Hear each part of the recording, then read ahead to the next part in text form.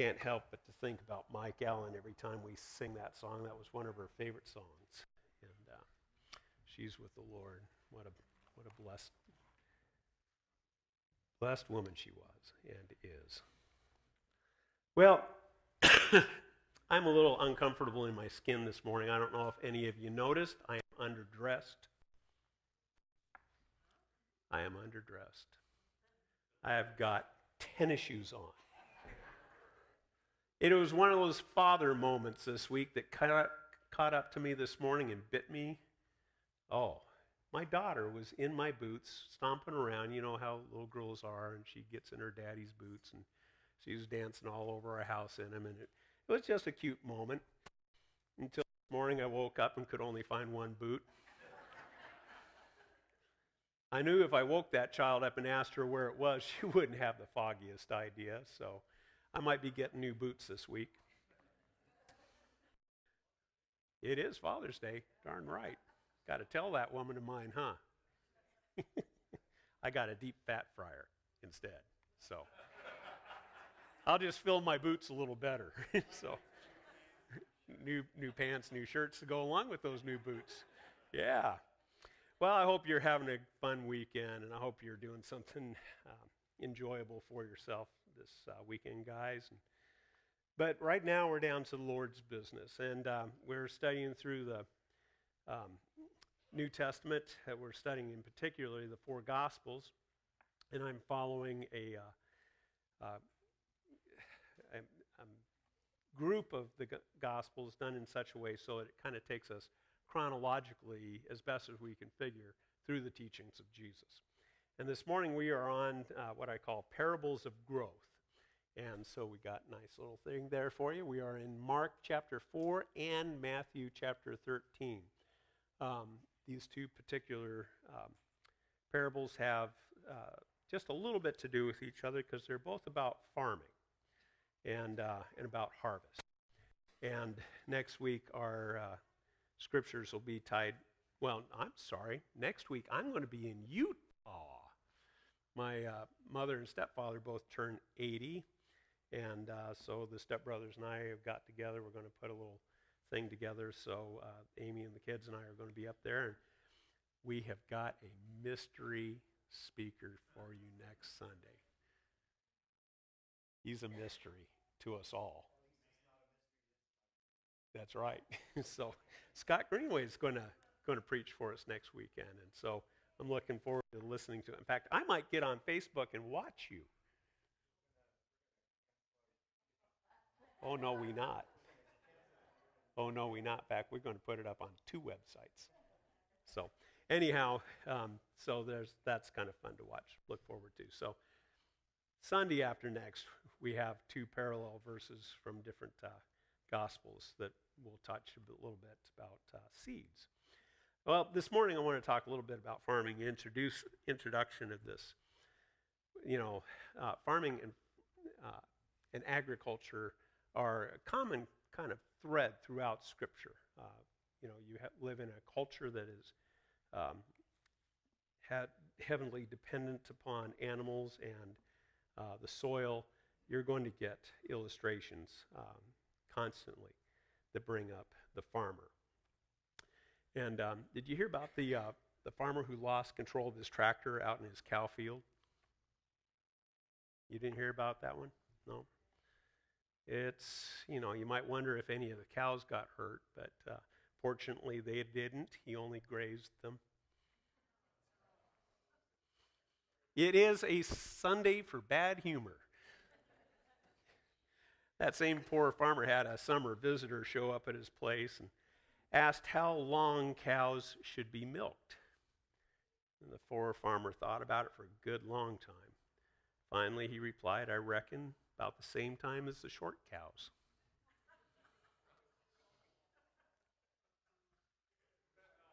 Yeah. Okay, so you want the gospel then? We're going to go to Mark chapter 4, verses 26 through 29. Let's hear the word of God, because it's about growth and harvest. Starting in verse 26, it says, "He also said, 'This is what the kingdom of God is like. A man scatters seed on the ground. Night and day, whether he sleeps or gets up, the seed sprouts and grows, though he does not know how. All by itself, the soil produces grain. First the stalk, then the head, then the full kernel in the head. As soon as the grain is ripe, he puts the sickle to it, because the harvest has come. This passage is a little awkward. People have a very hard time, theological experts and Bible commentators have a hard time with this passage because of the way it works. It's hard to say how it actually describes and who it describes and the actions in it, how they all work together, because it seems a little mixed up, and I'll explain why. Who is the man who scatters seed in this parable? Who is the man who scatters seed in this parable? This is what the kingdom of God is like. A man scatters seed on the ground. Now, many want to look at this and say this is about Jesus. Jesus is talking about himself. I'm in that camp, although when I look at it, I see the challenges with it. One of the challenges is that it goes on and says, night and day, whether he sleeps or gets up, the seed sprouts and grows, though he does not know how. Though he does not know how doesn't fit my understanding of an omniscient God, Jesus being God. So what we can say in this is that sometimes language and stories have limits. It still speaks volumes about Jesus, but it has its limits. And sometimes we have to give stories some birth, some wide birth to understand them. The principle that I think that we see here, what Jesus is trying to say, is that he has come. This is the kingdom of God, present with us. Jesus is here and he is pronouncing the good news. He is stating the word of God. And that word is now going out. And it's a mystery, at least at this point in history, to him, how that's going to completely work itself out. But he knows his purpose. He is here to do the will of he who has sent him, as he has said. And he is here to spread the word, the good news of the kingdom of God, that it is come and that it is here and it is going to take place and have its effect in this world. So he spreads this. Night and day, whether he sleeps or gets up, the seed sprouts and grows, though he does not know how. All by itself, the soil produces grain. First the stalk, then the head, then the full kernel on the head. And as soon as the grain is ripe, he puts the sickle to it, because the harvest has come. Now, what this does is it brings up several questions for us. Whether he gets up or sleeps. Whether he gets up or sleeps. We can look at this in this way. Many people look around our world and ask, is God real? Is he active? Or is he something else? If he's real, then does he still work with us today? Is he still present with us? Does he act on behalf of his people? Or is he, as Thomas Jefferson and the deists believed, an uninterested God who created this and like an alarm clock wound it up, stuck it up on a shelf, and when it runs out, it's done, but he has really nothing more to do with it? Well, I believe in a God who is loving and caring. I believe that the scriptures also teach us that that is exactly who God is. And so when we talk about God being active in our world, I say absolutely, God is active. The God that I know through Jesus Christ has said to us that he loves us, that he will be with us, even to the very end of the age. This God cares about us.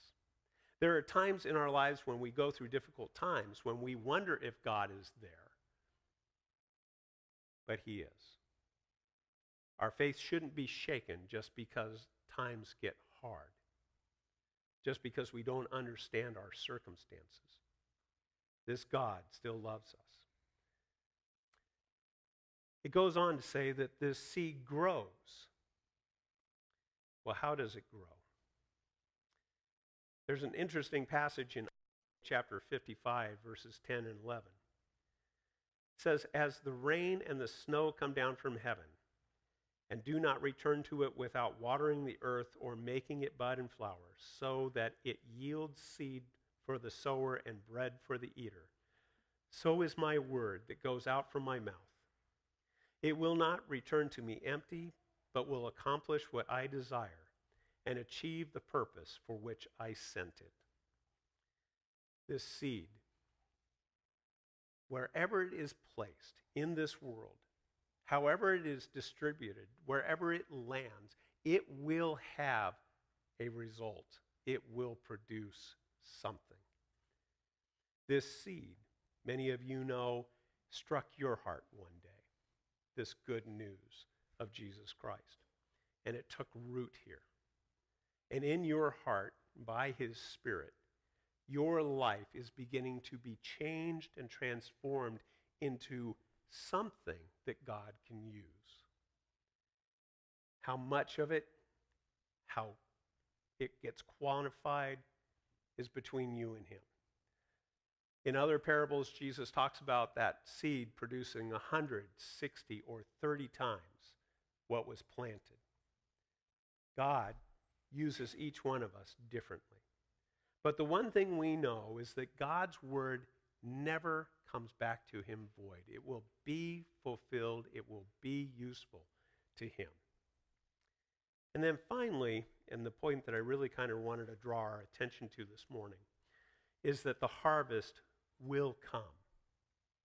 There is a harvest, and it is going to come. This last week has been kind of odd in our history and in our country. We've seen some pretty difficult things. A man who decided, because of his politics, to go and attempt to target other people because of their politics, and to destroy and maim their lives. And we think, how in the world does this happen? How does this happen here? Don't we believe in dialogue, debate? And when has it ever been okay for it to rise to the level of hurting and injuring others? Well, unfortunately, we were shocked this week by what we saw and heard. But it's not news, really. We've had people who've gotten upset over politics to this extent in the past. We've even fought a civil war over it. Men have been murdered because of their political point of view. Worse yet, men have been murdered, and women, over their religious point of view, the very foundation of our faith. People have argued to the point where they got so flummoxed that they actually hurt other people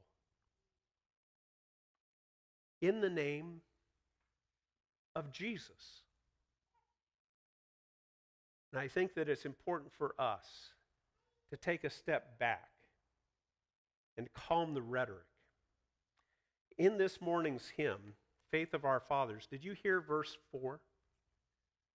Faith of our fathers we will love, both friend and foe in all our strife, and preach thee too as love knows how, by kindly words and virtuous life. We have no right to take upon ourselves the judgment of others, even if we fully disagree with them, to the extent that we would harm them physically. When this happens in our communities, in our society, we need to be the first to stand and say this is wrong. We need to pronounce judgment. And Christ tells us that we will judge angels. So it is okay to judge that which is wrong. But then the way we act on that needs to be, in some way, brought back about to the glory of God. harming another person, destroying their reputation, physically harming them, murder, is not where we can afford to go as Christians. Should we find ourselves in that place where we are so angry, so upset, so distraught that we would think in that venue we need to stop and put our hearts before the cross of Christ? It's important for us to represent him well in this world. Now, it's about struggles. Another parable that Jesus told, and we're going to pick up on this right now so we can flash up to Matthew and that passage there. Jesus told them another parable. The kingdom of heaven is like a man who sowed good seed in his field. But while everyone was sleeping, his enemy came and sowed weeds amongst the wheat and went away. And the wheat sprouted and formed heads. Then the weeds also appeared. The owner's servants came to him and said, "Sir, didn't you sow good seed in your field? Then where then did the weeds come from?" "An enemy did this," he replied. The servants asked him, "Do you want us to go and pull them up?"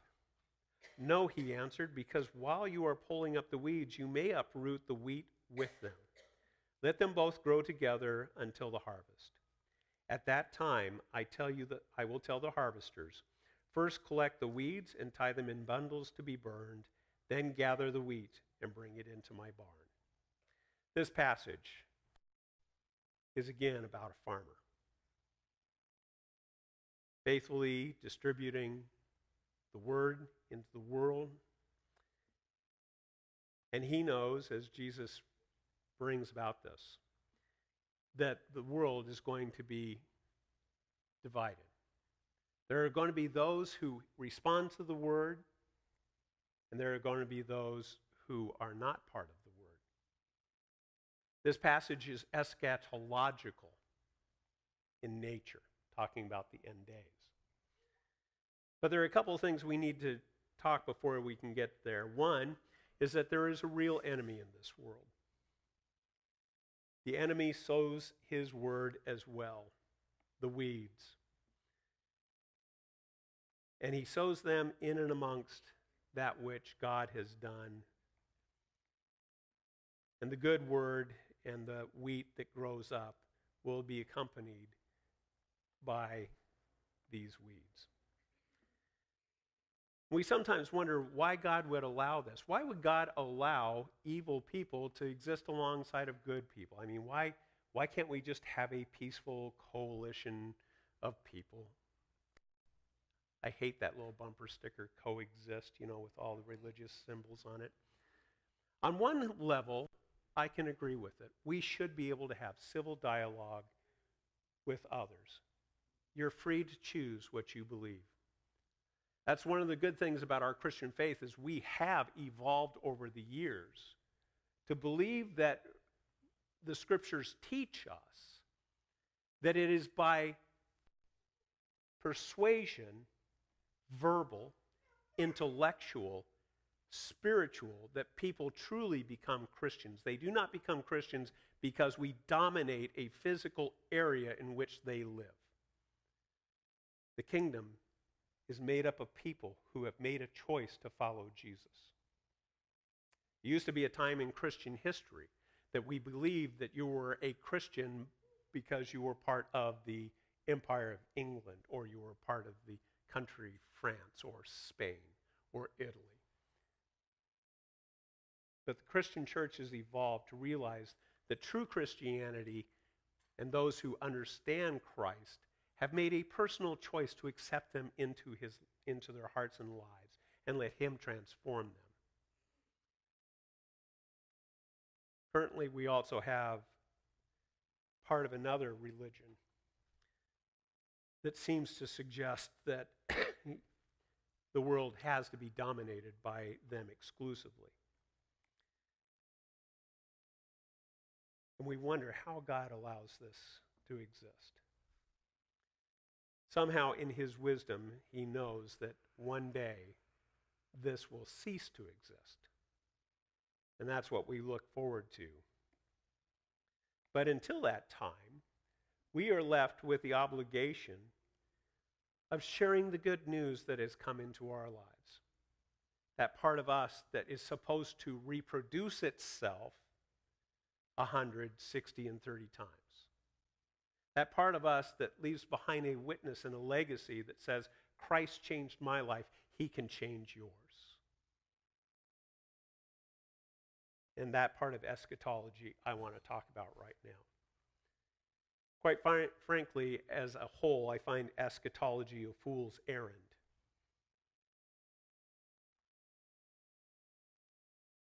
And the reason I do is because of these words from Jesus.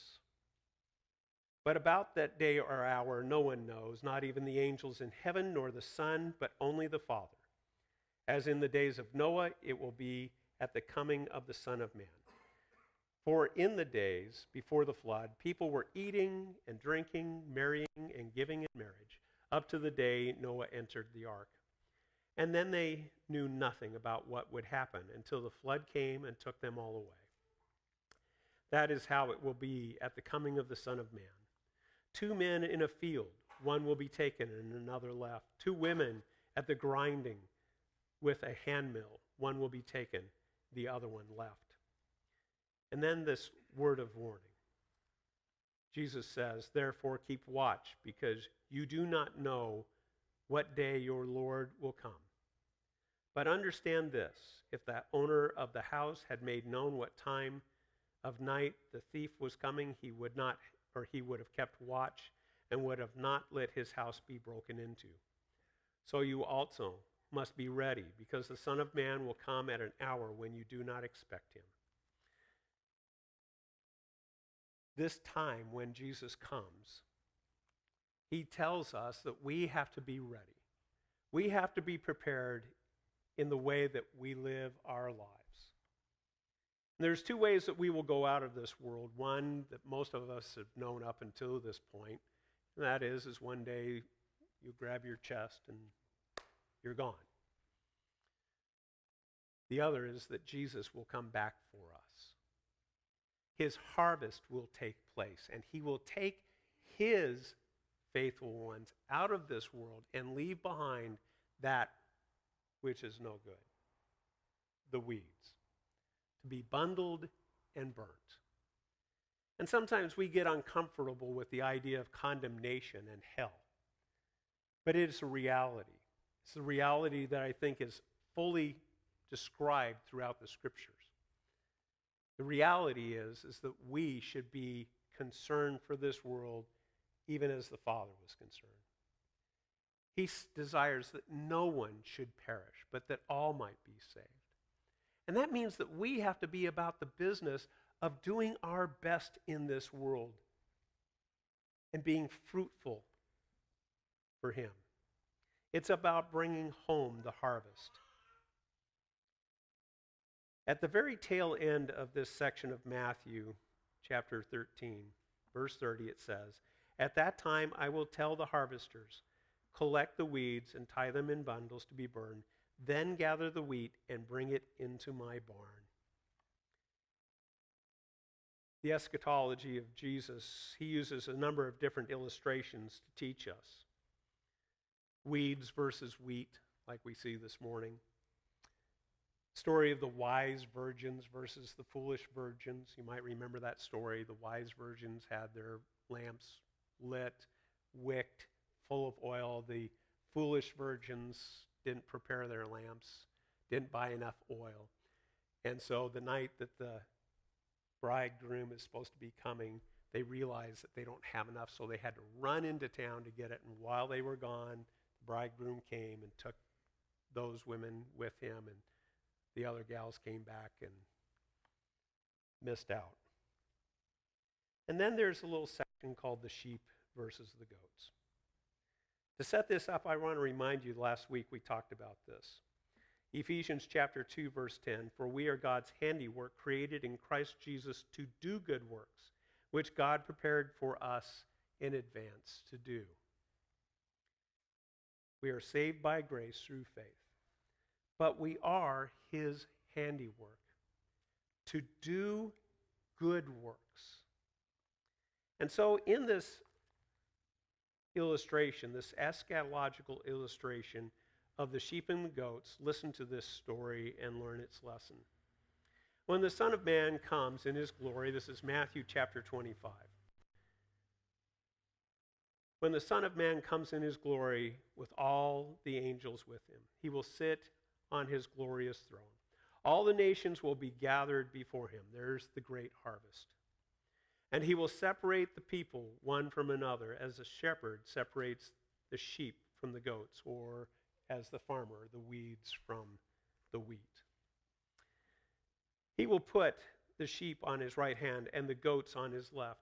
Then the king will say to those on his right, "Come, you who are blessed by my Father, take your inheritance, the kingdom prepared for you since the creation of the world. For I was hungry, and you gave me something to eat. I was thirsty, and you gave me something to drink. I was a stranger, and you invited me in. I needed clothes, and you clothed me. I was sick, and you looked after me. I was in prison, and you came and visited me." Then the righteous will answer him, "When, Lord, did we ever see you hungry and feed you, or thirsty and give you something to drink? When did we see you a stranger and invite you in, or needing clothes and clothe you? When did we see you sick or in prison and go to visit you?" And the king will reply, "Truly I tell you, whenever you did this for the least of these my brothers and sisters of mine, you did it for me." Then he will say to those on his left, "Depart from me, you who are cursed, into the eternal fire prepared for the devil and his angels. For I was hungry, and you gave me nothing to eat. I was thirsty, and you gave me nothing to drink. I was a stranger, and you did not invite me in. I needed clothes, and you did not clothe me. I was sick and in prison, and you did not look after me." They also will answer, "Lord, when did we see you hungry or thirsty or a stranger or needing clothes or sick or in prison and did not help you?" And he will reply, "Truly I tell you, whatever you did not do for the least of these, you did not do for me." Then they will go away to eternal punishment, but the righteous to eternal life. We oftentimes hear these passages about being fruitful and think that it's about going out on a street corner and preaching to people, about telling them about the good news of the gospel. I think that that is part of it. But I think that there's something else here, something very important for us. It's about the way we love others. Remember the two great commissions or commandments that Christ gave us. Love the Lord your God with all your heart, soul, mind, strength. Love your neighbor as yourself. If you want to know where you are with God, ask him what you can do for someone else today. Ask him who needs that cold drink of water that you, and only you, can give in a way that's truly meaningful. Ask who you can feed. And it doesn't have to be a food bank. Many of you know Louise Marshall, who teaches our Sunday school here. She's just one of those souls here that just drifts in and drifts out. Easy to not notice. She's been gone for a couple, 3 weeks because she had a knee replacement. She could use a little extra hand, a call, a little bit of friendship. You know, Miss Connie has fallen for the third or fourth time now. Just a call to say, "I love you, we miss you, we're praying for you." Maybe take her a meal. And then who in your life can you look around and say, "Lord, who can I bless today?" You know, this gospel is so worth the living and the loving. But it really takes root in our heart when we see saving souls from hell. It's about enriching souls for life. It's about giving of ourselves in such a way that others can see our good deeds and do what? glorify our Father in heaven. So I'm letting you off the hook. You don't have to get a soapbox. You don't have to get a big black King James Bible, and you don't have to go to a local corner and preach the gospel. Just live it. And you'll never have to worry about looking Jesus in the eye someday and saying, when didn't I feed, clothe? In other words, love your children. Preaching the gospel is done not only on a street corner. Sometimes it's just done with a bowl of soup. Let's take a moment to pray. Father, we thank you that Scripture challenges us to remember that we are here for a purpose. Help us, Lord, not to just sit and enjoy our lives for the sake of our own pleasure, but to really understand that our lives are here for a purpose, and that the way we love others, especially those who call on the name of Jesus, reflects to this world that we love you and that you do make a difference in our lives. That you are not dead or silent, but that you are working through us. So, Lord, I pray this day that while we celebrate Father's Day and we ask for your blessing upon it, that you would take us this week and to go out and be harvesters in your field. Men and women who love one another well, bless others, who do not let our anger grow beyond what's reasonable, and to give and extend our hand of help to any who need it, for your glory and your praise. These things we ask in Jesus' name. Amen. Well, let's stand and